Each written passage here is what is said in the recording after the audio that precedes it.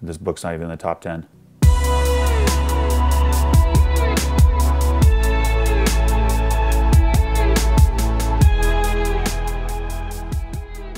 Hey, what's up YouTube? Here are my top 10 favorite recovery or quit lit books. And keep in mind, not all these are specifically written for the addiction genre, but they are all applicable to ditching the booze and learning how to live a life without alcohol. If you wish to pick some of these titles up, links are in the description. All right, let's get started. And Chris, please get those sweet sound effects locked and loaded. Here's my #1 recovery book. Dude, you're gonna start with #1? Go in reverse order. Chris, why don't you worry about keeping your side of the boulevard clean? It's street, and it's custom to leave the best for last. Chris, why don't you practice living life on life's Terms? Whatever, Chris. All right, here we go in reverse order. #10, Tribe by Sebastian Junger. Now this book isn't specific towards addiction, but it drives the point home how we as human beings need community to thrive, for wholeness, to be happy, to be safe, and live a life where external substances are no longer needed. #9, Beyond the Influence by Katherine Ketchum. On January 1st, 2010, I went to the Northgate Mall in Seattle. That was a grim place. And I pulled this book off the shelf. I even remember that the song Fireflies by Owl City was playing, and I lucked out. I absolutely love this book. It's a great umbrella book for addiction, showing just the wreckage that alcohol can do, the shit of what alcohol actually is. It's got a lot of facts, a lot of action, a lot of how to quit, things like that. Highly recommend this book. #8, The 4 Agreements by Don Miguel Ruiz. Now this quick read contains 4 pillars for living life. #1, be impeccable with your word. #2, don't take things personally. #3, don't make assumptions. And #4, always do your best. Now I still struggle with #2, don't take things personally, but still working on it. #7, Becoming Supernatural by Dr. Joe Dispenza.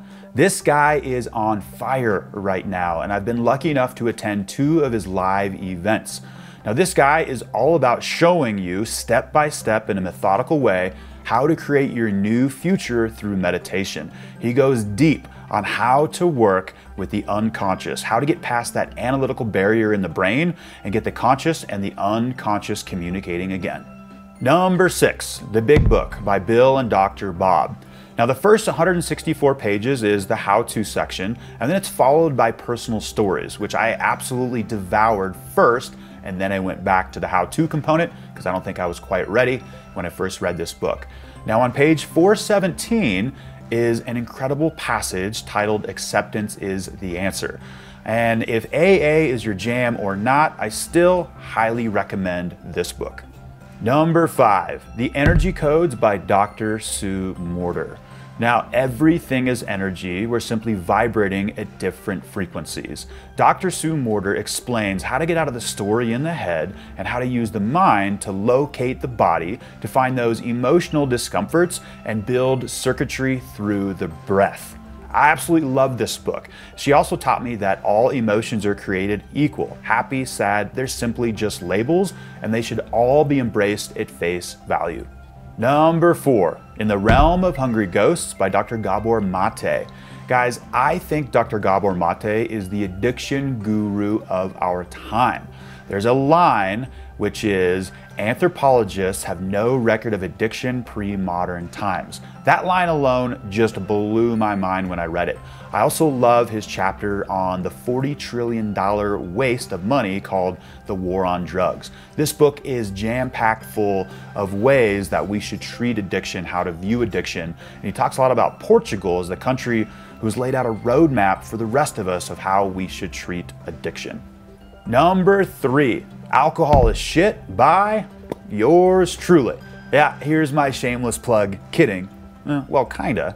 But hey, I'm really proud with this book. #1, I wrote a book. That was a challenge. But #2, I also agree with everything that the author has to say, because I wrote it. And so after interviewing 277 people on the podcast, I learned a thing or two. Also, everything that's been beneficial to me on my own journey away from alcohol is in the book. Number 2 is The Untethered Soul by Michael Singer. Guys, this book is a must on your alcohol-free journey because quitting drinking is just the beginning. And eventually, we have to go head to head, toe to toe, foot to foot, knee to knee. All right, I can stop. We have to confront the thinking mind. And this book, I remember the instant I read it, which said, you are not the thinking mind, but you are the consciousness, the awareness that observes it. I put the book down and it was, good one, Chris, I like that. And so why is this important? There is a narration in our mind that says, I'm sad, I need to take a drink. I'm happy, I need to take a drink. I'm angry, I'm jealous, blah, blah, blah, I need to take a drink. When we can begin to distance ourselves from this voice begins to have less power and grip and control over us. Again, highly recommend this book. All right, and the number 1 book, Chris, let's get a drum roll going. Yeah, I like it. Actually, let's do some real drums. Let's go for it. Let's go back to the drum roll. Symbol in 3, 2. All right, my number 1 recovery book is A New Earth by Eckhart Tolle. Now, this book isn't specifically written towards addiction. There's a couple segments on addiction, but it's all about working with the ego, that voice inside the head, the pain bodies, and the emotional discomforts that we can feel on this journey. It's about having to deal with those, learning how to deal with those without taking a drink.